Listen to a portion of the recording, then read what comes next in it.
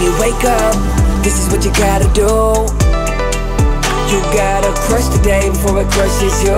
Every day I'm here to motivate, lead the way in the AM. I don't want you to hear these words, I need you to feel what I'm saying. Oh, you gotta crush the day before it crushes you. You gotta crush the day before it crushes you. In the building, Drewbie Wilson, motivation's coming, I can feel it. First thing that you need to do is crush the day before it crushes you.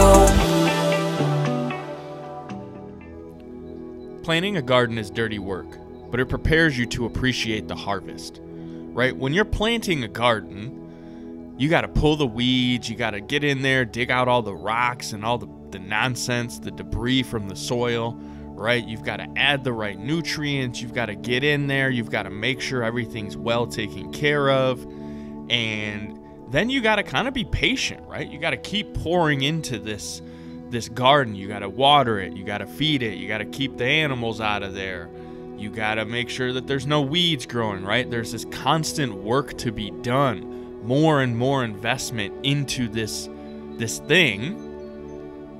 And what happens though is when you get to that moment when the fruits have ripened and you get to harvest and take away the result of all of that hard work, that's something beautiful that happens there, right? There's a reason that farmers, live that very humble lifestyle. There's just something internally that you get out of watching something grow through your hard work. For many of us, it's our children, it's our businesses, right? If you've ever lost a lot of weight or you've made a significant change to your body shape with hard work and diet, you understand that it was a lot of effort. There was a lot that you had to put into it.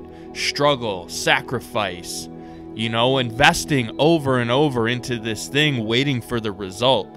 But when that result shows up, when you get to sit back and savor that moment and appreciate everything that you've worked for, right? You take that vacation, you look over the balcony of the beautiful ocean views and all the things that are right there in front of you, the way that you were hoping it would be, but never imagined it would quite be that good.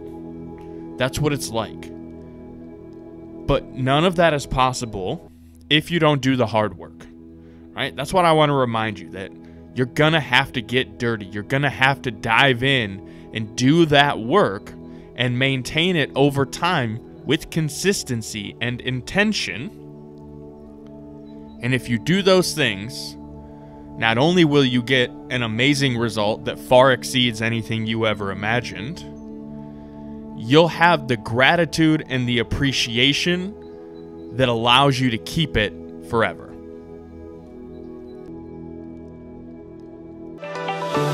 If you enjoyed this episode, be sure to go back and check out all the previous episodes.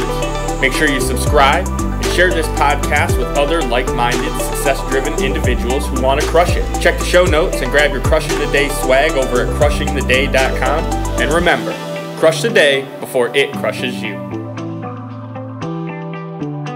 You gotta crush the day before it crushes you.